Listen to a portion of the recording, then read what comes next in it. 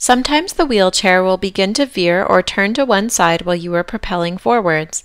This might be because you are pushing harder on one side, but it can also be caused by other things like wheelchair alignment, a clogged and dirty wheel or caster, or a surface that slopes to one side. One strategy in this situation is to stop and correct your direction, or even to back up and reset if you've run into a wall. However, stopping or slowing the wheelchair down means you lose momentum and need to make more pushes to cover the same distance. Another strategy is to push on only one rather than both push rims.